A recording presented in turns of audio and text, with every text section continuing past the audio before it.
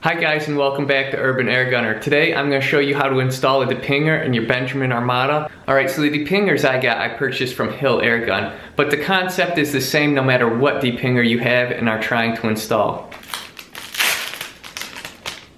I'll show you what I got here. Depingers. Yes, I have 3 of them. One's going in this guy here, and the 2 others are going in my Marauder rifles, which I'll show you in a later video. And you get a set of instructions. The instructions read, be safe before attempting to disassemble the rifle. Make sure the rifle is unloaded. Degas the rifle until all the air is completely out. This is a very good point, very good safety tip. I actually have to degas mine. Unscrew the fill adapter housing, muzzle end, using a 7/16 inch wrench. Tip, if the adapter nipple unscrews but the fill adapter does not, you can use the barrel band to unscrew the fill adapter housing. Now these are initially for Marauder instructions. The Armada does have a barrel band and you can do that, but you would have to disassemble the entirety of the gun, which I'm not going to do. I did that my first time around when I did it. So you remember this little guy from when we took it off? It goes right here. The next step in reassembly is put this forehand grip back on. Ever so carefully, because there's not a lot of wiggle room here. It is going to rub, so you have to go gentle.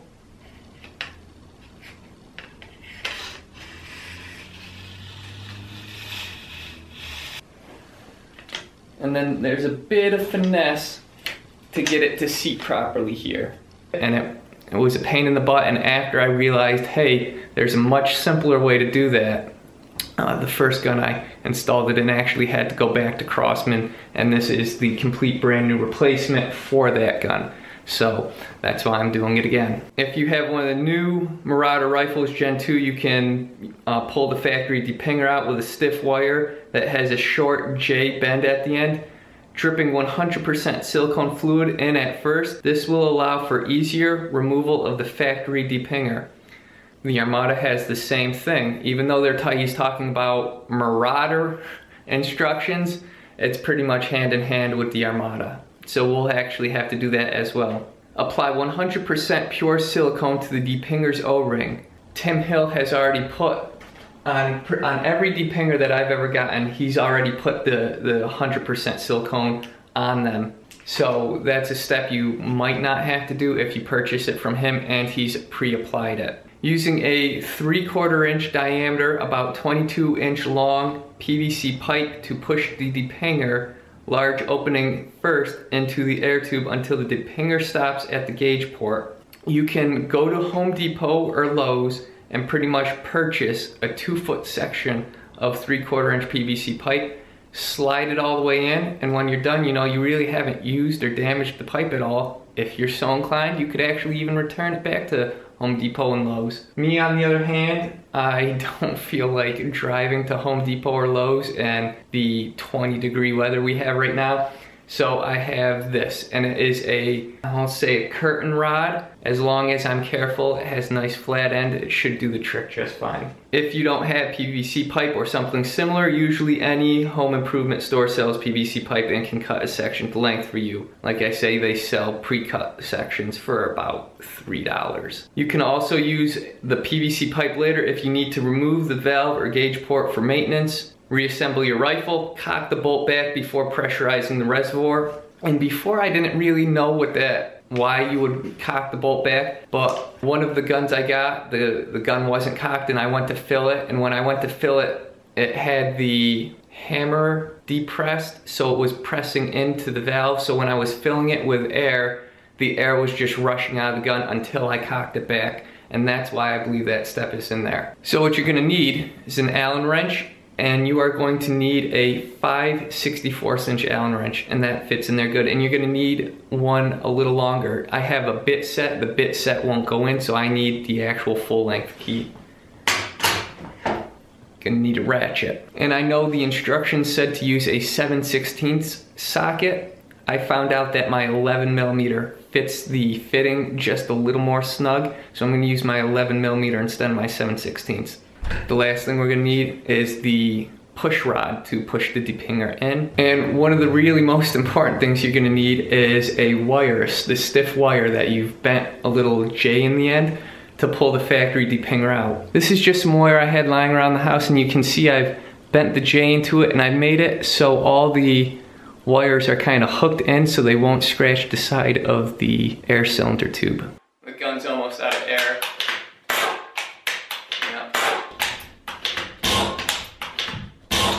I'm gonna go ahead and say the gun's out of air, but I'm gonna check just to make sure.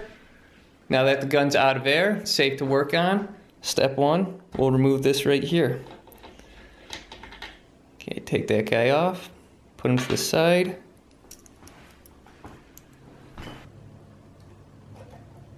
Unscrew this.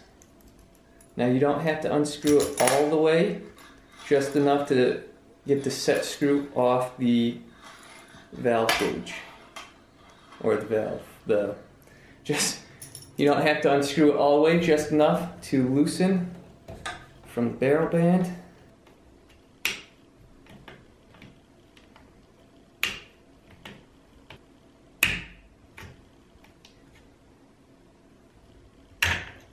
And this actually has an orientation. You'll see on this side each of them line up, and on this side the top one protrudes a little further. They're like the little tabs that index it into the tactical forearm on the gun. When you put it back in, you want the ones that protrude a little further facing in towards the gun. Now grab your wrench, make sure it's going to be loosening it, which mine is. Put it on and easily just apply the pressure to break it free.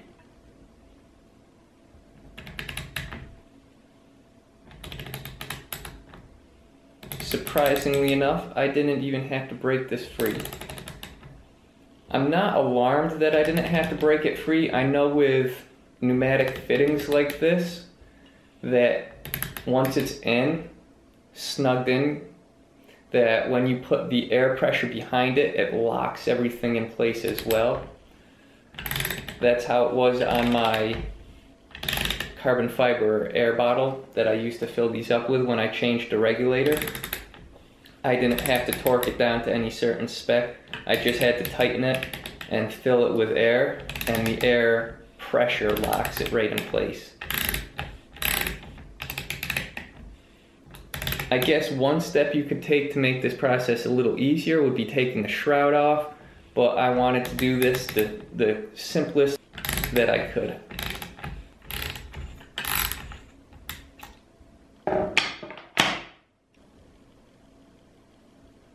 Now I'm just pulling it out because there's an O-ring in there that's just keeping it seated. Pull it as straight out as I can. So once you have this out, what I like to do, I take it, I seat it into my socket, and I just place it and just sit it right up like that. That way I know it's not rolling off the table and getting all kinds of dirt and debris on it. All right, now the fun part, we get to go fishing. Just kind of making sure that no dust or little hairs in the air can fall down in there, clog anything up. Grab my fishing tool. All right, I'm trying to see the factory depinger, but I can't get my head close enough to see down in there. So the easiest thing for me is going to be standing, so I'll be out of the frame for a little bit, but you'll be able to see me fishing it. And when you look down there, you'll see it. I'll show it to you and then you'll know what I'm talking about, but just take your wire, put it in, you'll feel it. And you saw that little resistance right there, that was it going by the factory depinger. So now that I've hooked onto it, I'm slowly just pulling it out. If I hear any scraping at all, I'm gonna stop, but I don't hear any scraping at all. Coming a lot easier right here. You can see it, it's right at the threads. Gonna re-grip on it. It's kind of twisting itself coming up through the threads, but that's okay. I'm just gonna turn it this way so I can get even pressure on it, bring it up through the threads. I'm just gonna work it up and over the threads. And that's pretty much out of the gun.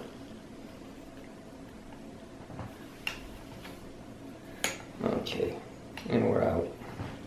Let me set the gun down and show you what I just pulled out.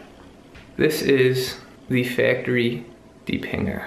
And they set this halfway through, so it's maybe like right there on the gun. Halfway through, it's not all the way at the end, it's halfway through. Basically what I did is when I stuck this in, you'll feel a little resistance. It pushes through. I pulled it back. All these grabbed into the rubber, and then I pulled it out. When I got to the threads kind of hooked on the top, so I just applied pressure, then turned the wire to apply pressure on the other side, and turned it back. And it kind of stepped it up out of the threads without kind of twisting it and kinking it a lot. And I have to say, this whole procedure went a lot smoother than the first time I did this. Like I say, the first time I did this, I took the gun pretty much almost completely apart. I took all the furniture off the gun, which you don't have to do. I took the front off, I took these off right here. I took the whole top of the gun off. And you don't have to do that, which makes it a lot easier, a lot quicker. So far, I would say I've spent, if I'm really boiling it down, less than 6 minutes actually doing this whole procedure. Okay, here's your depinger, time to install it. The first time I did it, I put gloves on to put it in so I wouldn't get any dust or oils on it. This time, I'm just gonna take it directly from the little plastic baggie and just push it in. So when you push it in, you'll notice there's a side and it has a shiny circle on it and a big opening. You can see I can stick my finger into that opening. That goes in first. This side, it's all blue, has a little tiny opening and a flat top. It has a rubber O-ring. You can see it right there. That faces out of the gun. So if you're looking into the gun, I'm seeing this side, and this side is the one that's going in first. So that's what the end of the gun looks like right now. We're gonna be installing the depinger down that tube. So for right now, I'm just gonna work the depinger out of the bag, so I'm not really touching it, but I can still stick it down in that hole.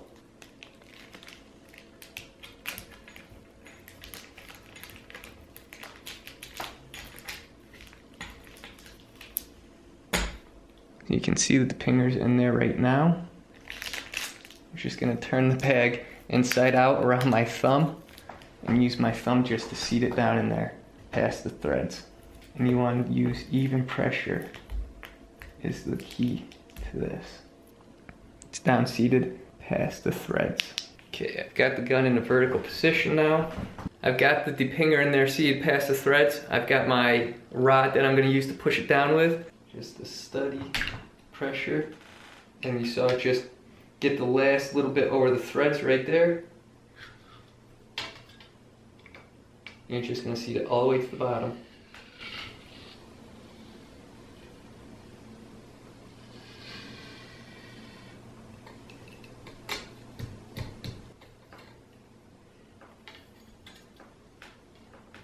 It's in at the bottom, and it went in from the end to where my fingers are, so that far down on the gun. We're ready to put everything back together now.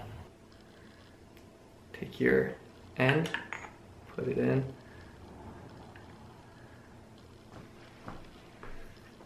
And just seat it back past the O-ring, past the threads.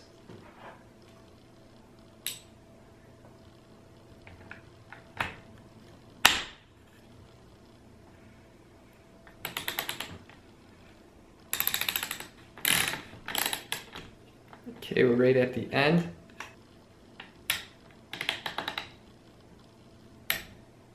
I'm just gonna, if it doesn't want to go, I'm not gonna force it. I gave it a little, I got to the end and it stopped, and I put a little torque pressure on it. Didn't want to tighten down or budge a little bit, so I'm gonna stop. Take your band, remember the protrudy ends go down. Put your band back on, and this will line everything back up. slides down really easy. Tighten your band set screw back up.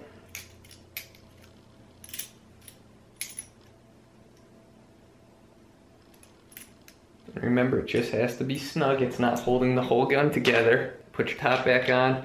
I'm just gonna do this for now because I'm gonna fill it with air in 1 second. Last step of the instructions said to cock the rifle. So, it's cocked and it's unsafe and it's unloaded. And that's it, we just installed the depinger. Wasn't hard at all. When I first got my depingers in, I was really nervous. Like I said in the last video, Tim Hill sent me pictures and details and took the nervousness out of it for me. Anybody can do this. It's very simple. You just saw me do it. If I can do it, you can do it. All right, let me go get some air, fill the gun up, see what it sounds like now. You all know how to fill your guns up with air.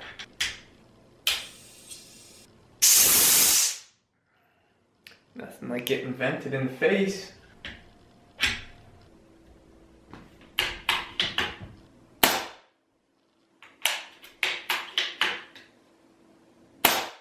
It's there. You can definitely tell the difference in person.